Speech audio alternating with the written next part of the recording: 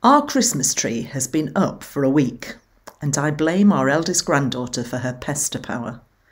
She loves everything about Christmas, including getting the decorations up.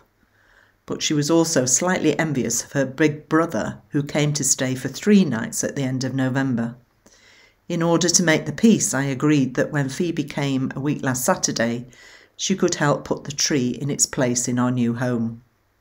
Now it shines resplendent, covered with all sorts of beautiful ornaments, some of them made by our grandchildren. It's beautiful, and of course it was a lovely experience working with the children. And now the Advent calendar is out, full of chocolate.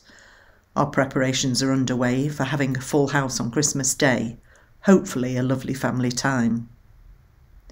This morning we were reminded of our opportunity to help local asylum seekers by gathering enough resources for 50 welcome bags, filled with hats, scarves, gloves, playing cards and other things. There are no easy answers to many of the problems people face. It can be overwhelming. And my mind can't help but think about those who will find this Christmas difficult, maybe from the loss of a loved one, or families separated because of war. The heart of the Christmas story is of a young couple making a very difficult journey in a hostile environment. Loving Lord, may you be the centre of our preparations and help us to share the joy, hope and love we receive from you. Amen.